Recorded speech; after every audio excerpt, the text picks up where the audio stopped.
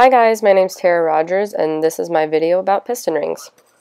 I'm going to be going over several different topics, first being location, then application, purpose, operation, some failures, some diagnostics, some testing procedures, and finally some tips on overhauling.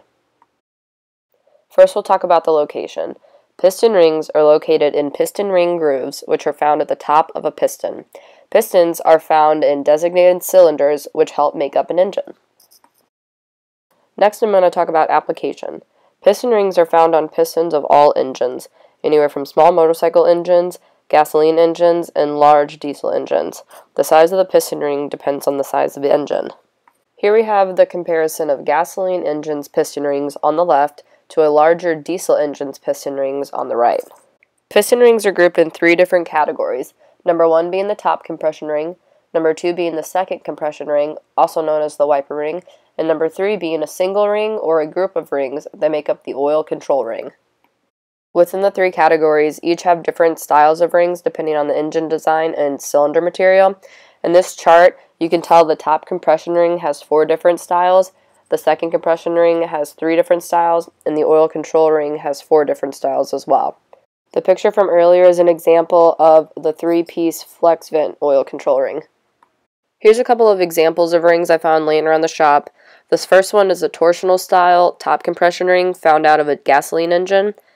This one is a half keystone style top compression ring which is found on a diesel. And this one is a reverse torsional taper face style compression ring which was also found on a diesel.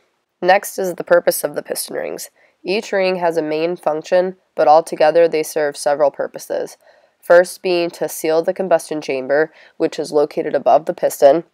Second is to provide lubrication to the cylinder wall. Third is to help manage the consumption of oil, which is found in the crankcase located underneath the piston.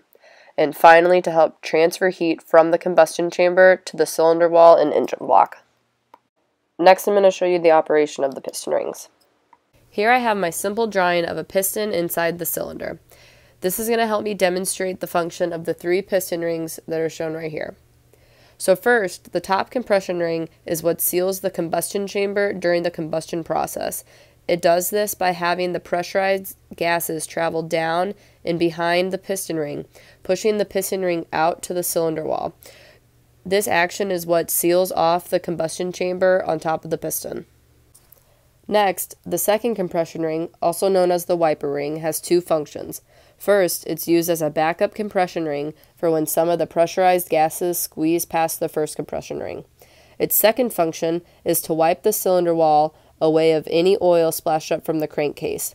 This is where it gets the name wiper ring. Although not shown in my drawing, most wiper rings are tapered to aid in the function of wiping the cylinder wall. Last is the third piston ring, which is the oil control ring. This ring's function is also to wipe the excess oil off the cylinder wall, just like the wiper ring. What's special about this ring, though, is its ability to flow the oil through the holes or the slots in the ring, then through the holes in the ring groove and on the piston. This helps the oil drain back down into the crankcase, which is where the oil reservoir is located. During this process, it also helps lubricate the piston pin, which is shown here in my drawing. Now I'm going to talk about some piston ring failures. First major piston ring failure is excessive blow-by. Blow-by is air from the combustion chamber which made its way past all 3 piston rings and down into the crankcase. Next, I will show you blow-by with another simple drawing. This drawing is showing one piston in both the exhaust stroke, where the piston is moving upwards, and in the intake stroke, when the piston is moving downwards. During the exhaust stroke, as the piston moves upwards, if we look at the piston rings, they are actually moving downwards. This causes the pressurized gases from the combustion chamber to come down and get behind the piston rings. Then, when we move to the intake stroke and we look at the piston rings, as the piston is moving downwards, the piston rings move upwards. Then, that trapped pressurized gas will make its way down to the next piston ring. As this process is repeated and repeated, these trapped gases will eventually make their way down into the crankcase. This is considered blow-by. Small amounts of blow-by are normal for all engines. Excessive amounts of blow-by, though, are considered failures and will result in loss of power. Another failure is when carbon deposits, which are formed from blow-by, oil, and heat, build up either on top of the piston, along the cylinder wall, or in the ring grooves. This will cause the rings to wear, stick, or even break. The last failure I'll mention is when there is too little piston-to-cylinder wall clearance. This clearance is a crucial factor in the smooth operation of an engine. Piston-to-cylinder wall clearance is in jeopardy when the engine starts to overheat. The pistons will begin to expand and start scoring the cylinder wall and the pistons themselves. Now I'll talk about diagnosing failed piston rings. Some symptoms of failed piston rings would be a loss of power, rough idle, misfires, burning oil, and then oil consumption. Now I'm going to tell you a couple of quick ways to check for failed piston rings. One of the easiest tests is to check exhaust smoke for a bluish color. Blue-colored exhaust is a result from burning oil in the combustion chamber, which can happen as a result from piston rings failing. Another quick test is to locate and inspect the positive crankcase ventilation valve, or the PCV valve. It's normally located on the valve cover. Remove from the valve cover and check for a strong, smoky presence. This can mean that combustion chamber gases are escaping into the crankcase, which is another result of failed rings. This next test is a cylinder compression test, where you hook up a compression gauge in the spark plug hole and you measure compression on each cylinder, ensuring that they are all around the same pressure. A cylinder lacking in compression could be a sign of a failed piston ring.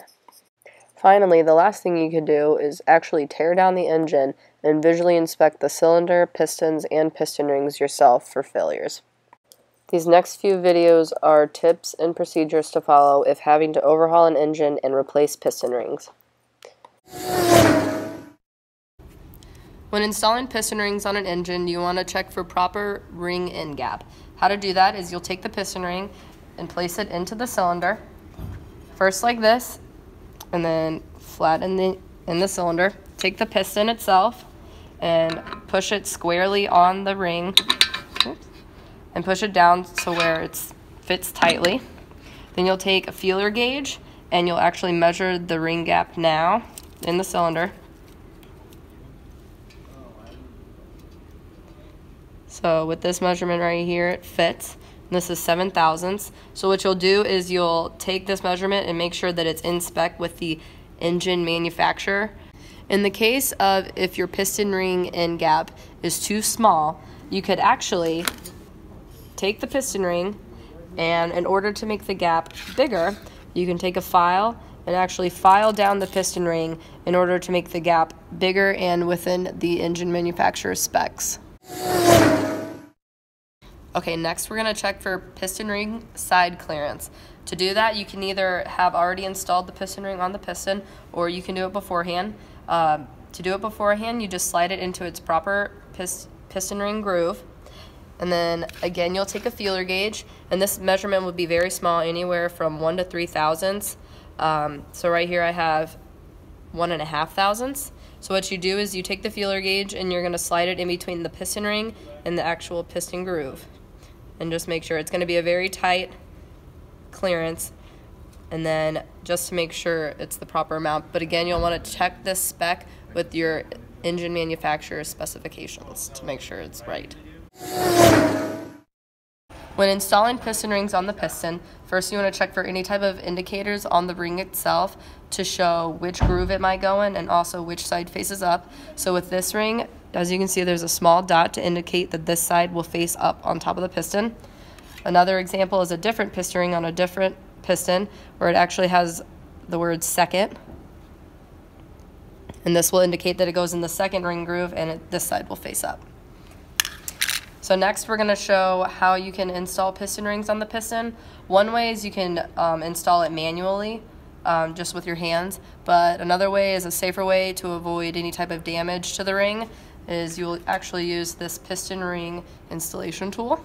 Okay, so to use this tool, you'll take the ring and you'll push the gap right here on this part of the tool, and you'll make it flush with the sides. Then you'll take the handle and start to squeeze, which it'll catch the two gaps on these two ledges, and as you squeeze, it'll open up the ring. So with the ring being open, you'll place it on top of the piston and open it far enough so that the ring goes all the way around, and you'll bring it down to its proper ring groove, and you'll slowly let go of the tool, and the ring will start to compress, and then you have your ring in your proper ring groove. Once all 3 piston rings are installed on your piston, what you want to make sure before you install the piston into the block is make sure that each of the ring gaps of your rings are staggered in different places from each other. So right now they're all lined up, but what you want to make sure you do is make sure they're all in different locations. You want to do this, 1, for proper lubrication, and 2, it also helps prevent the combustion gases from sneaking down into the crankcase, and also it helps prevent the oil from squeezing its way up into the combustion chamber. I hope you guys found this video informational, and thank you for watching.